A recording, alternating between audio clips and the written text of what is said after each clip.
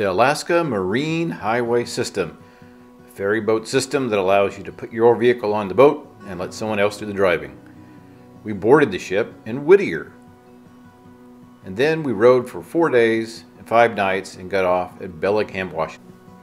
So you stage your vehicles outside, wait till the official man points to you and says you can enter the boat, drive your vehicle down.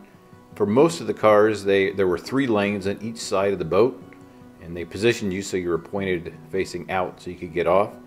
And then they called them the wedges, kind of the triangular shapes at the end, and that's where the motorcycles went. The motorcycles needed to be strapped down, so we strapped all 4 corners of the bike down tight so that any swaying would not have the bike tip over. So once the bikes were nicely secured and we took all of our luggage off the bikes, up to the rooms we went to enjoy the rest of the cruise. Our ship was the Ketchikan. Our rooms were on the cabin deck. After we stowed our stuff, we were up one more deck to the boat deck to say goodbye to Whittier, to go out and pose out on the observation deck to get some pictures, and to say goodbye to some glaciers as we left, as we motored out. This is the view of kind of the receiving area and where all the rooms are off of. Going into our room, we put 2 people in each room. Technically you could have put 4 people in each room. There was spots for 4 people, but we thought that was cozy enough going with 2 each. From our cabins, it was 1 level up, and after we went up 1 flight of stairs, we were up to the main area that had the cafeteria.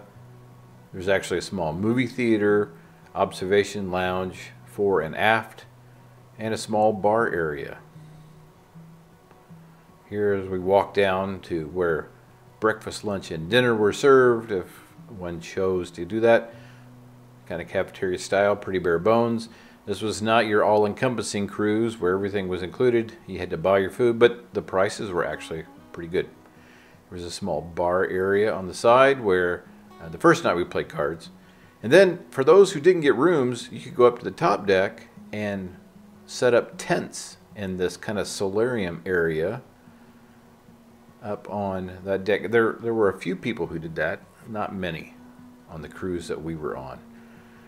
And then there was another place they called the Eagle's Nest that you could look out either side of the boat. It was very warm up there and inside the enclosed space. And this is the forward viewing section that you could be inside, away from the elements, and watch out the windows.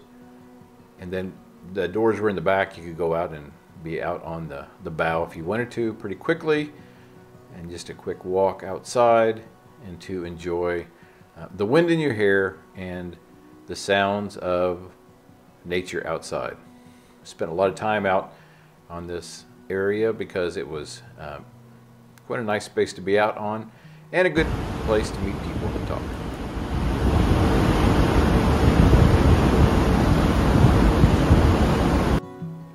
Everyone found their favorite place on the boat. Bruce's favorite place was up on the top deck, usually in the sun, waking up occasionally to see an animal or someone he knew pass by.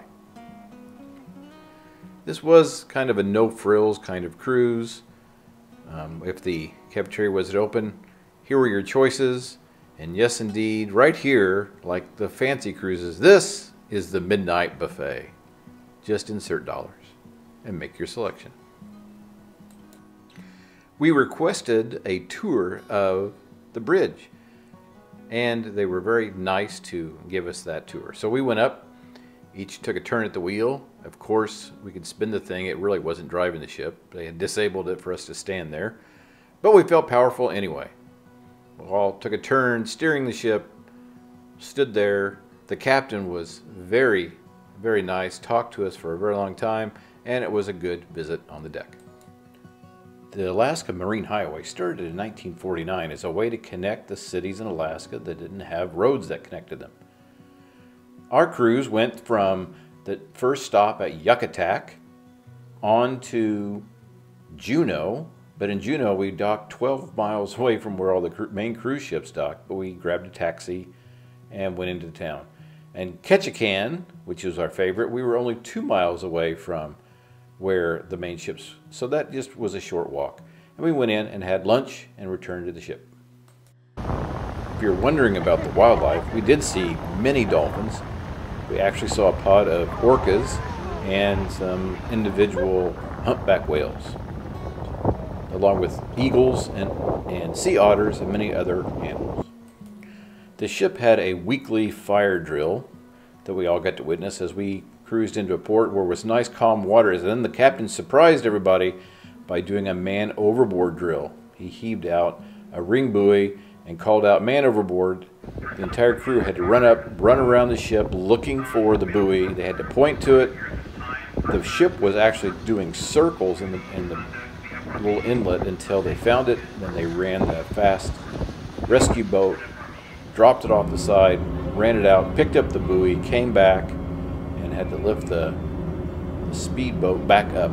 So it was kind of exciting to watch that. Everybody on the ship got involved, and it was kind of a nice entertainment event for us on the cruise.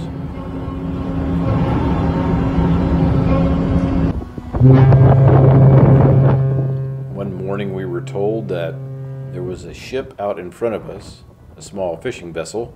They saw it on radar but wasn't communicating, wasn't sending out a beacon, so and it was a very foggy morning, so they had to blast the foghorn to keep warning the small ship that we were there.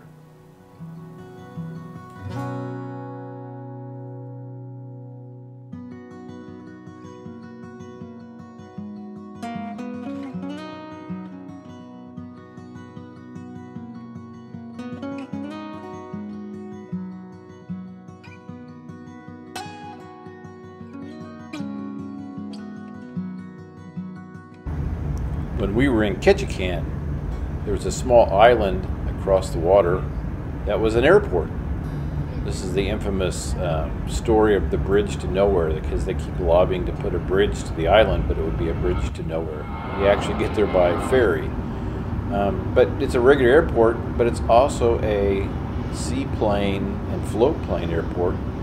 So as we sat there, we watched plane after plane land in the water right next to our boat, which was kind of interesting.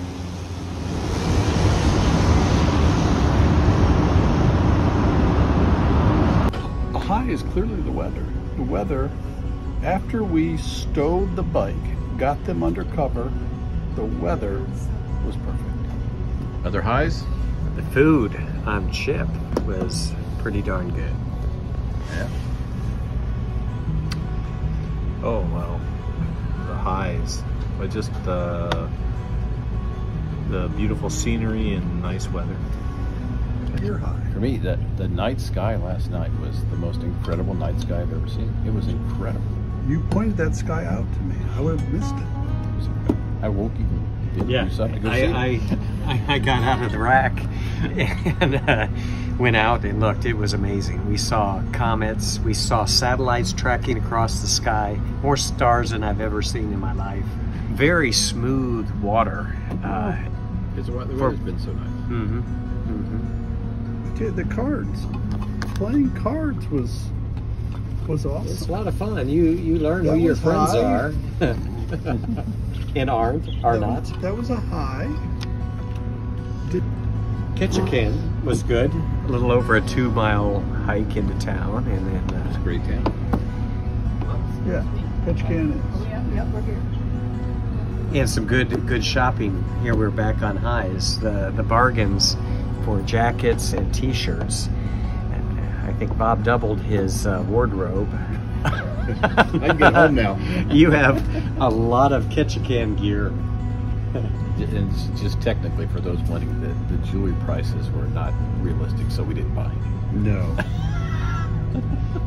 Nor gold. Nor gold. I think If we were going to buy gold, we would have bought it from Lisa, right from the source at Central. She would have given us a good deal. Big nuggets, right? That was great cruise experience. And Yes, it was. a great way to break up the trip. Let somebody else drive for 2,000 miles. But I think we're all ready to hit the road tomorrow morning and cover some new territory, some new states. We had indeed enjoyed our 4 days of relaxation on the boat, but now it was time to continue the journey home.